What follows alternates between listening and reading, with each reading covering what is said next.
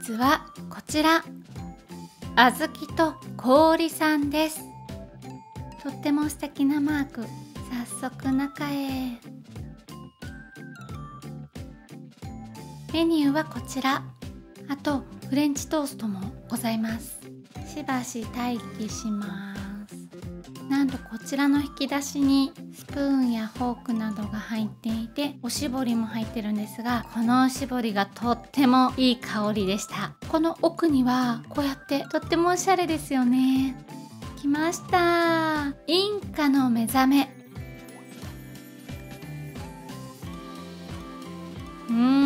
とっても美味しそう。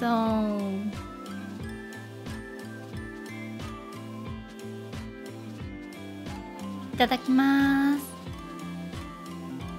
こちらインカの目覚めは小サイズになるんですけれども、かき氷1つ注文した方のみ追加でオーダー OK のものとなっております。ワンオーダーした方に追加で頼めるのかな。でこちらの上に乗ってるのがポテトチップスですね。揚げたてで目の前で揚げておりました。目の前というかオープンキッチンみたいな形になっているので、調理工程とか見える状態なんですけど、揚げたてを上に乗っけてとってもパリパリで美味しかったです。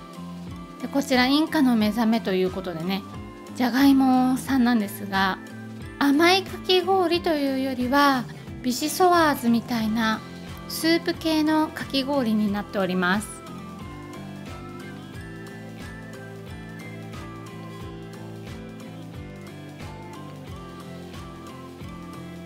あずきとこおりさんは代々木駅徒歩6分ほどの場所にあります。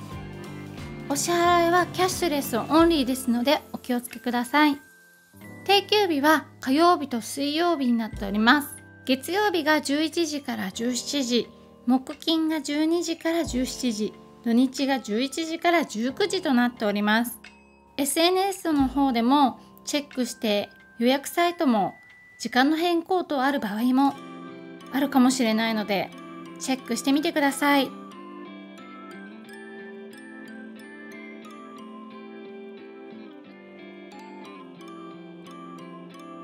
こちら、お分かりかと思うんですが、今回私まだかき氷食べるんですけれども、こちらが前菜のような感じでしたね。とっても美味しくいただきました。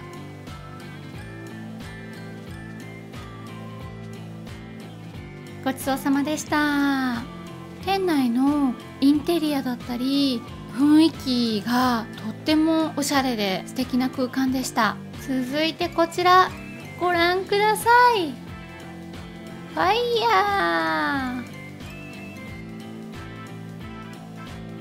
ー燃えております。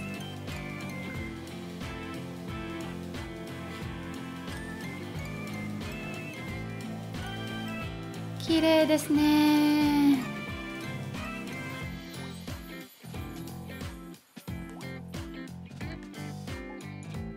沖縄パッションフルーツとシブーストいただきます。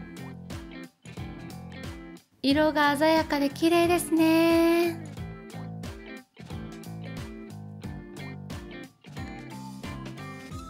閉店間際でお客様がもういらっしゃらなかったので、席をちょっと移動させていただきました。ご協力ありがとうございました。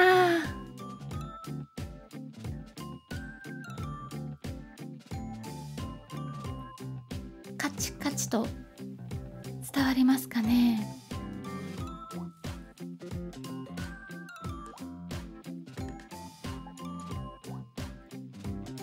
じゅわーっと焼かれたシブースト、口に運んでもまたじゅわーっと美味しさが広がりました。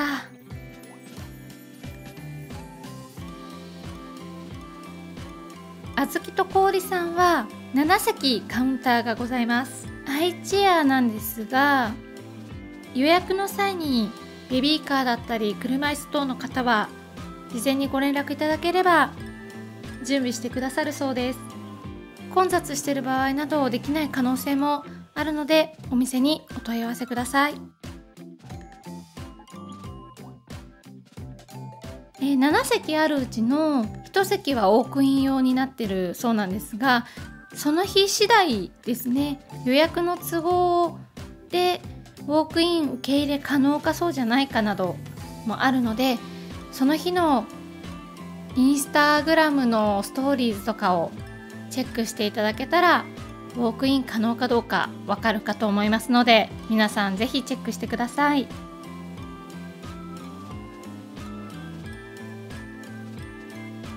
あずきとこおりさん、フランス料理のパティシエさんが食ってらっしゃるフレンチトーストもあるということで、次回はフレンチトーストも食べるぞ。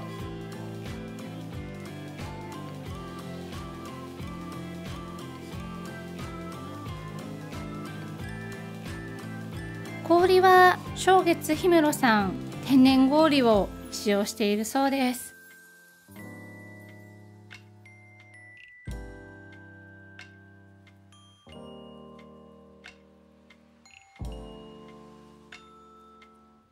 かき氷屋さんにあるあるなんですけれども、メニューのお取り置きができないお店もありまして、あずきとこおりさんはメニューの指定が予約時にできないので、品切れになっている可能性もあったりするので、そちらはご了承ください。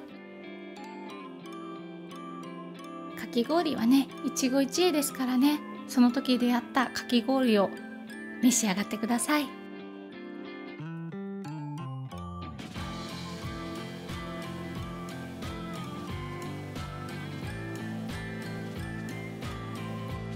こちらね、パッションフルーツの酸っぱさが甘さも引き立ててくれるし、でもその甘さもパッションフルーツの酸味をいい感じに引き出してくれて、とっても美味しかったです。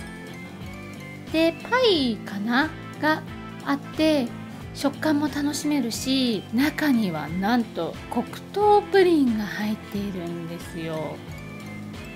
この黒糖プリンがね、またグググッと味の深さを出してくれて、中に入っているのでちょっとした味変にもなるし、黒糖ということでパッションフルーツと沖縄感の詰まったかき氷になっておりました。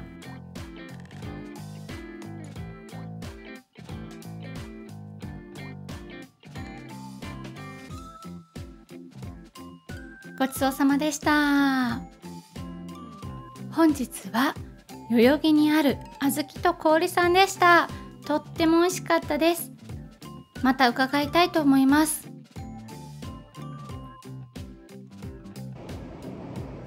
チャンネル登録、コメント、グッドボタンどうぞよろしくお願いします。ありがとうございました。またね。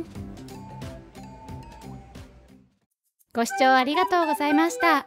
チャンネル登録、コメント、高評価どうぞよろしくお願いいたします。笑顔あふれる素敵な一日を。またね。